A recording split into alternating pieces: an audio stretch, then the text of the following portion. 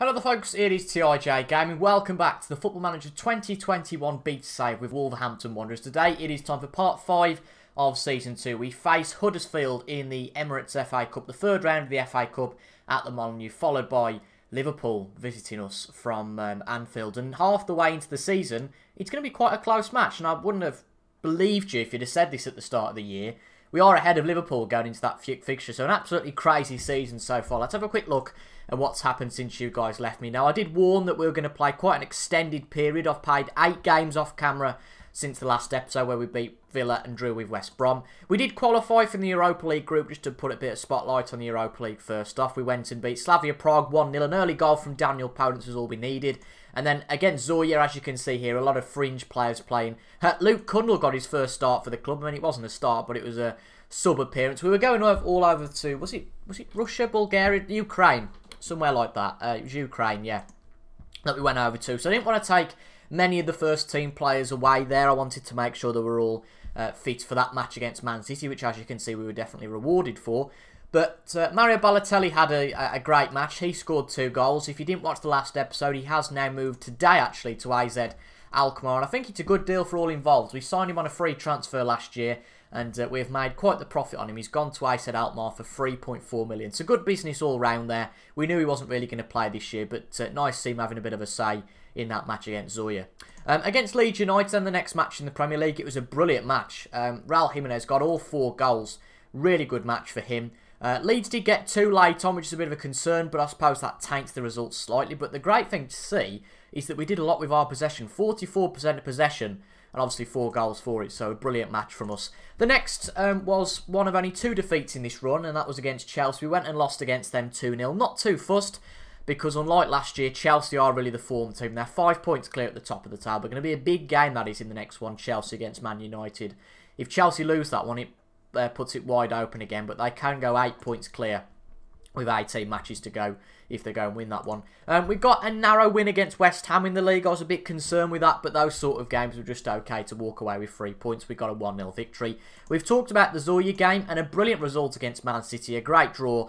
This was really going to be a worrying period, I thought. I thought Chelsea, Tottenham, Man City and Man United, that could have been a real problem, but we got a point there, 3 points out of Tottenham, so 4 points out of 12 in that run is not too bad at all. We got a brilliant point against Man City, Adama Traore getting an early goal, João Felix getting a 22nd minute goal, but really we defended quite a bit during that match. Man City should have won, but we got the draw, so that was good. We then inflicted some damage on our on Wolves' previous manager Nuno. We went and beat them by 3-1. Funnily enough, it was Tottenham who actually went in at the break ahead. But a goal from Traore on the edge of the 60th minute and a double from Morgan Gibbs-White at the end of the match gave us the 3-1 victory. And then in our latest match, we lost against Man United. It was 2-1, but the damage was done long before that. A goal in the 35th and 81st minute cemented the result. Raul Jimenez got a late reply in the 93rd minute, but as you've just seen, that leaves the league table looking like this. So we are really, I would say, in a run for 4th, 5th, 6th, 7th and 8th. We'd like to finish 6th, but if we can't, then I suppose it's not the biggest problem in the world. I think the top 3 are starting to run away with it a little bit now. You can see there's a bit of a gap from us to Man City, then to Man United and Chelsea. But Liverpool haven't had the best start. Be interesting to see that game against them. Leicester not doing too well again. Nottingham Forest not doing too bad, actually, with 15 points. I thought they'd really struggle, and Fulham have started to pick up a bit of pace now. But the FA Cup, we've never actually won a cup match in this career mode so far. It's another busy month, as you can see, in January, but not so hard-hitting with the teams we're playing. We've also got the Europa League first knockout round coming in a few weeks' time. We've got Valencia in that, so that'll be a toughie, but one I think we can probably get ahead and win at. Now, for this match, also, there's a few players that you might not have seen before, and what I've done for this match, I've tried to use a few players from the first team. Moutinho, Shabani, Jimenez, Watmore and Patricio will get a place. But I wanted to reward some of my younger players, the likes of Dion Sanderson, Rafael Neuer, Luke Matheson, Bruno Jordão, who was in the first team anyway, Day, Way to Son, Dadashov. All of these players have done really well in the under-23s team. So I wanted to reward those guys with a start today. I know I've said that I would like to win this, but at the end of the day, the club might be a bit peed off, but personally, I think the league and the Europa League are the most important thing here. But I think against a Huddersfield side, I mean, they've just appointed Ralph Hasenhüttl, which is an interesting choice. Let's have a look where they are. They're 19th in the Championship, so even with those players in the squad, we should be beating them. So I think we tell the guys we're favourites, we should be winning this comfortably. But this is the FA Cup, and it's one of those that we've never done too well in personally. But we'll see how we get on. It'd be great to bring some good cup form to Molineux. We've done brilliantly in the league. We've done well in the Europa League to date, but obviously we haven't done anything in the domestic cups. We had quite a horrible draw, I think, in the Carabao Cup we did against Man City. There's not a lot we could have done about that, but we've got a chance here. We've got Huddersfield. We could well win at least one game. And Raul Jimenez one-on-one with the keeper. An early chance, a very good assist that would have been from Rafael Neuer, who takes Willy Bolly's place in the centre of defence. He's naturally a right back, but I wanted to put Sanderson and both Neuer in the squad, and Neuer can play at centre back. Good ball from Sanderson to Moutinho, and I'll tell you what, Moutinho's going to be a bit peed off with that. I know I've said peed off a few times, but again, it's not profanity. But Moutinho should have had that, but Maritan Shabani had the last say. Shabani had got a quick nick on it, and we go 1-0 up 4 minutes in. And that's just right to see. I mean, it was Moutinho who scored it, really. Shabani got a very slight knock. I think he got the header on it, but I don't think it swayed the shot that much. I feel like Moutinho should have been maybe given that goal. But it seems like this match should be one we're going to get through okay, based on the first exchanges. But there's still a while to go. You never know what's going to happen in the Cup. I was thinking maybe not to bring this match to you, because, again, it's one of those that we should win. But I did think, well, we've been away for 8 matches. I don't want to be away for much longer.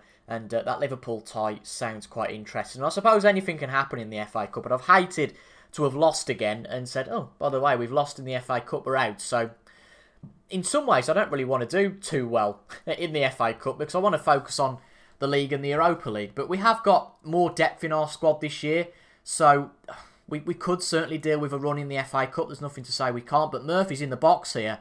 Good save from Rui Patricio. I was actually going to play Zarkic, who's our number 2, but Zarkic has got some sort of suspension issue. He's not injured. I'm not quite sure how he's suspended for the FA Cup, but fair enough.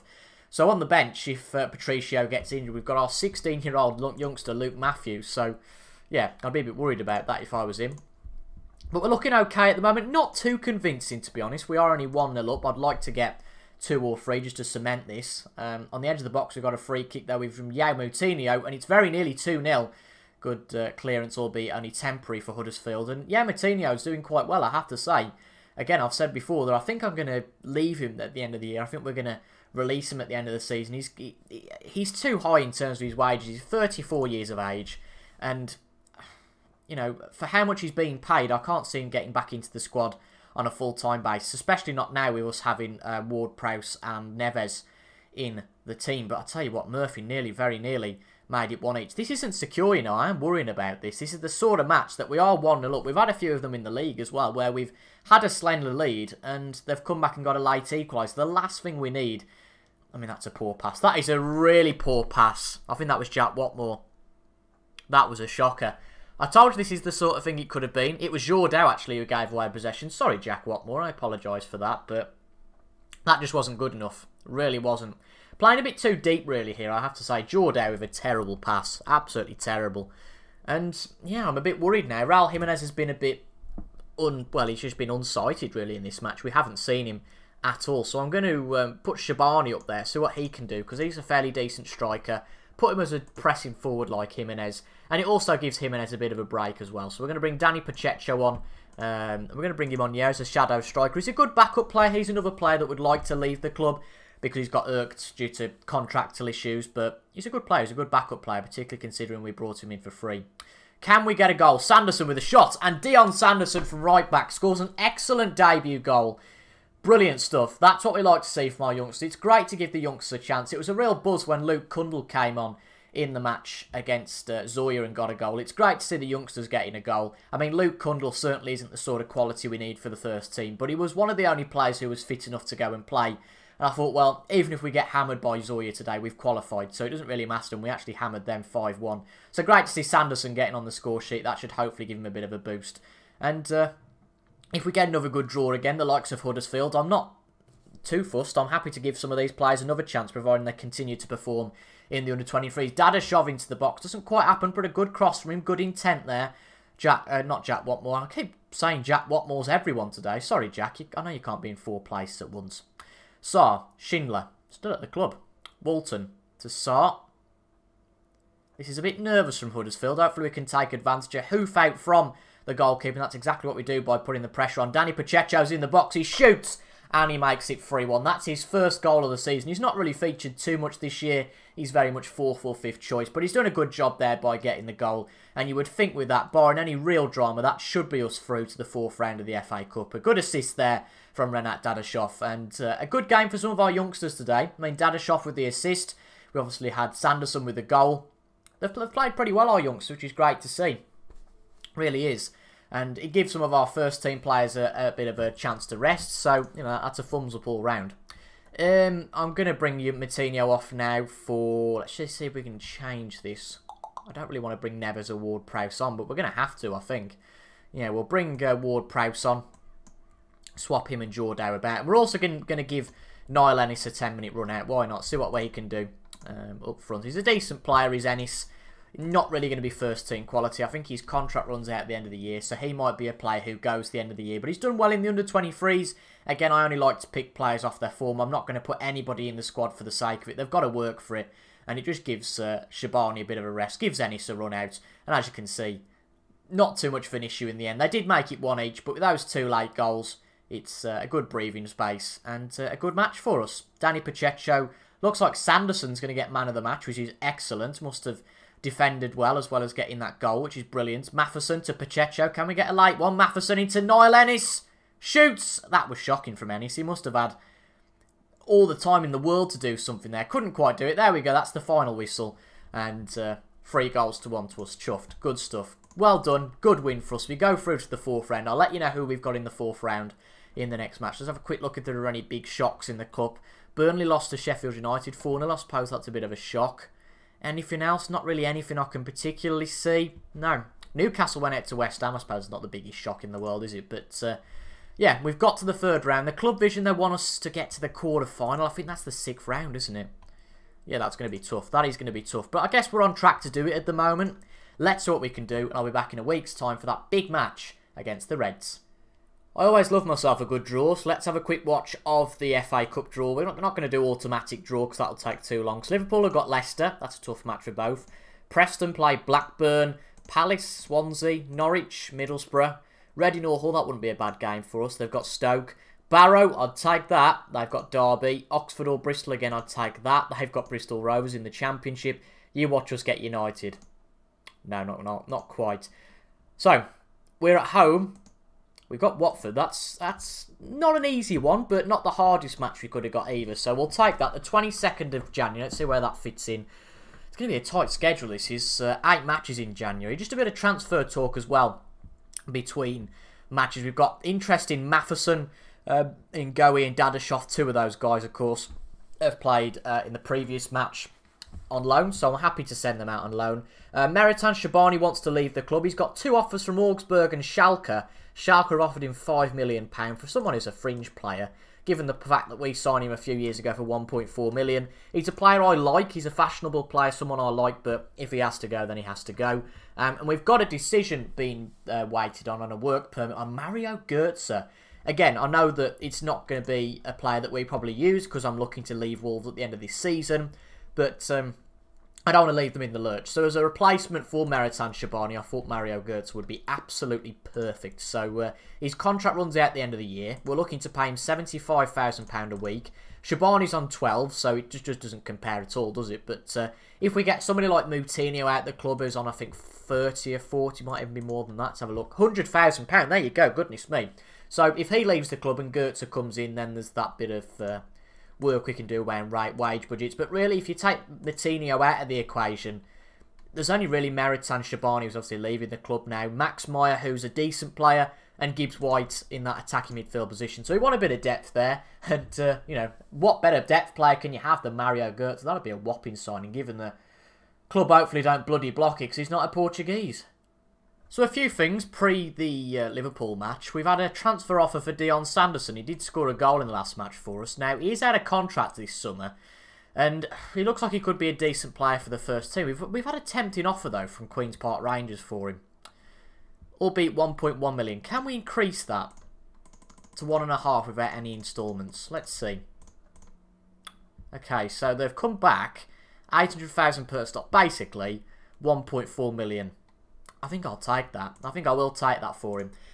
Good news is that Mario Götze has been given a work permit, so he's going to be a player who will go to us. Can we buy him now? PSV are asking for 12 million. No, not doing that. That just seems stupid. So he will sign in the summer. Now, Shabani obviously hasn't left the club yet, but let's have a quick look. Is there anybody on the loan list who could fill in for Shabani? At least a second choice. I mean, I can't believe that Christian Eriksen's on the loan list. He's a player that surely that won't happen. We've got Callum Hudson-Odoi. He could be a great choice. Really could be a great choice, but I don't think they'll let us have him on a loan deal, although it might be tempting to have a look. Anybody here? I don't think there's anybody great. Let's have a look. See if we can get Hudson-Odoi. Ask agent about availability. I just want to loan him for goodness sake. I bet they won't loan him. They want £110,000 a week. No. For someone who's just going to be a backup for us, that's not going to work. How about this guy from Barcelona? Ricky Puig. We've got full stats on him apparently, so let's have a look at him compared to Morgan Gibbs-White. They look about equal. What sort of wages do they want? 34,000 a week? No. I just want someone who's going to be a backup, and that's not going to happen, is it? But yeah, we've got our game against Liverpool. I'll quickly pick the team off camera. I'll be back with you guys in just a second. So it is our usual side that's going to take on Liverpool, with one small exception. You can see at centre-back we've got Kilman and Cody. Willy Bolly is on international duty with Ivory Coast for the African Cup of Nations. He'll be back on the 2nd of Feb, so we'll miss him quite a bit. Fingers crossed that Cody and Kilman stay fresh. We've also got Jimenez going out for about a week on international duty. Not exactly sure what that's all about, but Raul Jimenez, you can see, is going out for a week. After this, though, I've had a check. It's just going to be Bolly after that. So Jimenez is going to miss the next 2 games, I think. We've got Burnley, then Fulham. So that's why Campana's only in the reserves today. We're going to put him out there for the under-23s for a match, try and get him some match sharpness, and then hopefully in a few days' time he can jump into the place of Raul Jimenez. But if desperate, if he's not gone by then, Shabani can fill in there.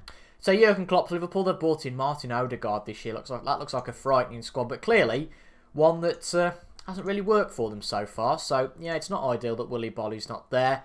Liverpool have had a good run, it seems. Great, happy. You know, I'm a big Liverpool fan, but nothing would give me more pleasure than beating them today and putting some real daylight between us and Liverpool. In the early match, Chelsea scored 4. In fact, it was Timo Werner who got 4. So they beat Man United. That's put a big gap between them and anybody in the league. So if we can win today, that would certainly help us out. Ruben Neves on the run puts a good ball to Traoré. Doesn't quite work though there. It looks like Liverpool could be on the counter. Odegaard, good tackle from Ward-Prowse. Feel like this is a match we will probably come out the wrong side of, given that Liverpool are on good form. But we're above them in the table, so we've got no right to feel like underdogs. Liverpool the better team on paper and their squad, but as I said, no reason why we can't go for this. We've beaten big teams, we've beaten the likes of Tottenham, we've got to draw against Man City, playing this attacking way, and that's exactly how we're going to continue to play. Neto into Raul Jimenez, good ball, one-on-one with the keeper, and Raul Jimenez scores his 14th goal of the season, and we lead here at Molineux against the Reds, and Liverpool's season continues to go quite poorly. They're on a good run, it seems. They're 4th in terms of the form list, but they haven't been to Molineux, have they, this season? A cracking ball from Neto. Jimenez finding the space, crucially not being offside. Liverpool probably trying to play the offside trap there. And a cracking, smashing finish from Raul Jimenez. And as you can see, that extends our what's it called? Our grip. That's the one. It extends our grip on 4th place in the league. Now 3 points clear of 5th place. Morgan Gibbs-White now on the run. What can he do? Not really good enough from Gibbs-White. Yes, sure. Oh, it's a foul. It's a penalty. Wow. Well, Peter Banks having a look at this. It looked like Fabinho got the ball. That's why I wasn't really having a think about that. Peter Banks is looking at this. Is he going to give the penalty? I don't think it was a penalty. But he's given it. Wow. We could go 2-0 up against Liverpool here, folks. 27 minutes in. It's going to be Jimenez to take the penalty. This will be a cracker. Shoots and scores. Wow. That is brilliant. I'm lost for words a little bit here, because I came into this match expecting to be pummeled 3-4-5-0, but we're just playing brilliantly. We really are, and there's there's not really much of a secret to it. We're playing our best players. They're playing well, especially Jimenez. Be a shame to lose him for a few matches, but luckily he's only going to be out for those 2 matches. Hopefully he doesn't get injured on international duty. But we are all over Liverpool at the moment. Again, as I said, we were going to play that attacking football. That is working at the moment. We could have another chance here. Ruben Neves into Adama Traore. It's free. It's 3-0. What a finish that was from Traore. Alisson beaten far too easily, but a cracking assist there from Ruben Neves. And I have to say, out of the 2 games, I wasn't expecting this one to be the easiest. Admittedly, it's not all over yet. Liverpool are the kind of side who could score 4 or 5 in the next hour quite easily. But Alisson beaten far too easily there. We're 3-0 up. This is brilliant, really is. Liverpool are losing. We've got Everton only drawing behind us. Tottenham are losing to West Ham. City are playing later on, so if they slip up, we could get even close to them. This season has just been amazing. Nobody else is really performing, and we're getting the results. That's a crucial thing. Lovely ball from the side. Ward-Prowse to Branaga. Surely it's not going to be 4, it is, but I think that one is going to be offside, unfortunately, to deny Raul Jimenez his hat-trick. But that would have been a belter if it was 4-0. I think that he's going to side with VAR again. He is. It was offside. It looked offside. But still, 3-0 up. We are still playing attacking football. Liverpool can't get a sniff, even though they've had more possession.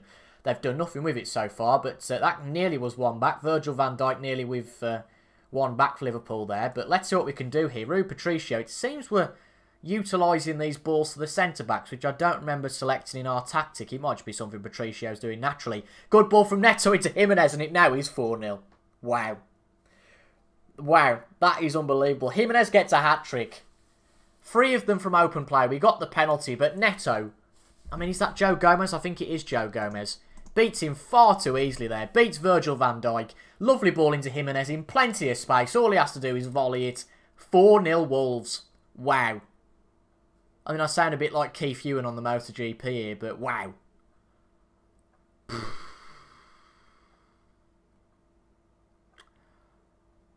We're not going to go win the league. That's stupid talk. But I mean, we can't tell them to stop being complacent, because that'll just shatter them. And we're not going to concede 4 this half, surely, are we? I know that's happened once with the famous Newcastle and Arsenal game, but surely it's not going to happen. Liverpool haven't started the half brilliantly. West Ham now 2-0 up against Tottenham. Everton have got their star man injured in Dominic Calvert-Lewin, so that might help Leicester out to go and beat them. This could just be the perfect day. But let's see. I don't think we're going to get a clean sheet. Liverpool are going to get back into this game somehow. Joe Gomez has got a chance to get into the box here. He does, but Ward-Prowse clears it fairly easily. But Martin Odegaard has got something to say. Andy Robertson to Thiago. Into Bobby Firmino.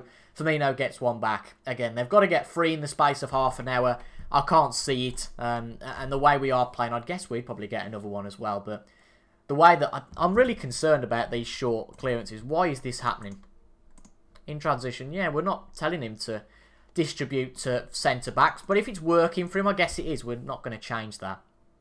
Neves with a ball hoofed up, it's not really going to happen this time, but Robertson, back to Alisson. Fabinho, I mean, if it's 4-2 at this stage, 2 goals in the space of 3 minutes, I'll start to get a bit worried. But a good save there from Rui Patricio. Obviously, Diego Jota playing for Liverpool, it'll give me such an amount of pleasure to put one over on Diego Jota. Of course, they beat us 6-0 at the start of last year. Alisson on a 5.9 rating, so he's had an absolutely dreadful day. We're going to try and rotate a bit here then. We'll bring Pacheco on for Neto. Gibbs-White can come off from Shabani. And we'll make it 3-3 here. We'll bring Jordan on for James Ward-Prowse. I know Ward-Prowse is a little bit knackered after the last match, so good to give him a bit of a break. We've got 15 minutes to go here. I can't see Liverpool getting back into this now. I really can't. Villa are beating Leeds United as well. So all 4 sides below us, if it's a draw between Everton and Leicester, all 5 sides below us will drop points. Of course, Man United have dropped points as well. Lose to Chelsea 4-1. I think if we get second in the league, it's crazy to say. But if we can beat sides like Liverpool 4-1, or maybe even more, we've got the potential. I felt like that was going to be an absolute screamer to go 5-1 up. But not quite. West Ham now 3-0 up against Tottenham. What a result that is for them. Absolutely fantastic for them. And we're going to go 3 points clear in 4th. That is really special at this point. Given that we've got through the toughest part of our season, we've probably got those 3 or 4 matches at the end of the season that are going to be really tough. But generally speaking, the first half of that tough spell, we've got through brilliantly. And to be 3 points clear in 4th after that spell is amazing. We have beaten Liverpool in style. We've beaten them by 4-1. I am really happy I came back for that match. A fantastic hat-trick from Raul Jimenez. I don't care that we didn't score in the second half. It was a brilliant result for us. The fans are sure to be absolutely chuffed, apart from the Liverpool fans, obviously. Let's have a look at the other results. Yep, Everton and Leicester both dropped points. Leeds dropped points. Arsenal haven't played yet, nor have Palace. Villa didn't. So basically, apart from Chelsea, the first side below us to have gained any points today are Villa and Burnley. So a brilliant day for us. We go 3 points clear in 4th. We're now 8 points clear of continental qualification. We could get 4th here. We really could. Neves has been tracked by Tottenham. They've been interested in him for a long time. And they haven't put a bid in yet. I feel like this could be the time. And don't tell anyone. But if they were to put a good bid in, sort of, I'm looking for, I mean, they're saying 58 million. I'd be looking more 70, 80. If they come in with that sort of bid, I'm genuinely quite happy to get rid of Neves. And I know that sounds shocking because he's had a good season. But if you look, it's not been that great, actually. 17 appearances, 1 goal, 4 assists, 1 player of the match. Average rating of 6.7. It's nothing that's dazzling. I don't think we're going to miss him too much. We'd certainly quite like the money, and Neves is interested in the move, so I think if an offer comes in, we're going to struggle to keep him. But interesting, let's see what happens. But we're probably going to play the rest of January off camera, and I'm probably going to come back for I'll come back for the Villa game at home, because we all like a good derby, don't we? We'll come back for the Villa game. We'll skip past, depends what happens with fixture congestion, I suppose, but provisionally, we'll come back for the Villa game, play the Newcastle one off camera, and then play against Valencia in the first leg of the Europa League first knockout round. But if you've enjoyed that, make sure to leave a like down below. An awesome result in both matches. Again, I didn't expect Liverpool to be the easier match, but what a match it was. Thank you for watching. I've been TIJ Gaming. Make sure to subscribe for daily Football Manager 2021 content. Remember to also leave a like. Any sort of engagement really helps this video to get seen by more people, which is always appreciated. Also, comment your thoughts. Have a good rest of your football managing day, and I will see you guys in the next video. Goodbye for now.